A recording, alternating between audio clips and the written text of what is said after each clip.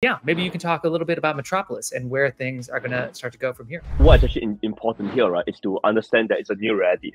The old reality was sufficient block space. There wasn't that many tokens every day. There wasn't a thousand people trying to get the strict list every week, so you can still handle it. So it's actually maintaining a liquidity infra. It's actually quite a lot of things that go behind the scenes. On the network interface side of things, we have to constantly kind of be in touch with what is happening on the network layer, how to get the data, how to land transactions, all these things. And then on the liquidity layer and stuff, we have to maintain the full list of the markets and the tokens or the database. And then on the UI layer, we need to be able to display all these things, not just to our users, a lot of partners and wallets and everything that uses our APIs. So being able to serve that data to them actually is really important. We kind of kept that all under control pretty well last year.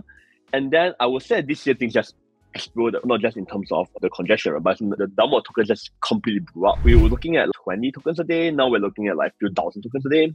And a lot of them are obviously no liquidity, but a lot of them want to be on the liquidity.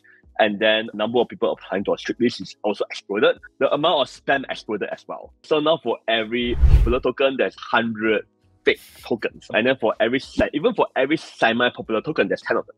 Everything just exploded, whether it's on the network layer or our liquidity infra layer or it is at the UI layer. So everything just kind of exploded. I would say that just like the Perks product, we had to, in essence, do three things. The first thing to do is, okay, the problem came out, we fixed it.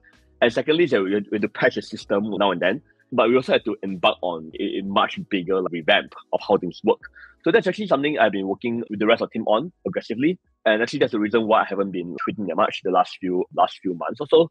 We have actually been kind of revisiting our systems, our backend system, keeper system, like how we appear to talk later on about how we're going to completely redo the way we index the tokens and markets. When new market is done, it's created, but it doesn't show on Jupiter that fast. Sometimes it takes like days or even a week if there's a bug. It's actually really important to fix these problems. We made many short-term upgrades, and then now we're currently planning a full range of upgrades across the token list, across the market, how we index markets, how we do transaction submissions, how the submission process for the strict list, and even the oracles. We need to do a major upgrade right across the entire stack to make our products work as well as they had. It's a new reality. Thanks everyone for your patience. Please tell us, okay, if we fuck up. We don't always do well, but please tell us. We need everyone to tell us if you're not doing great. We are going to set up even more channels and individuals who are going to be out there to listen to you guys. So please tell us, okay, and then we'll try our best.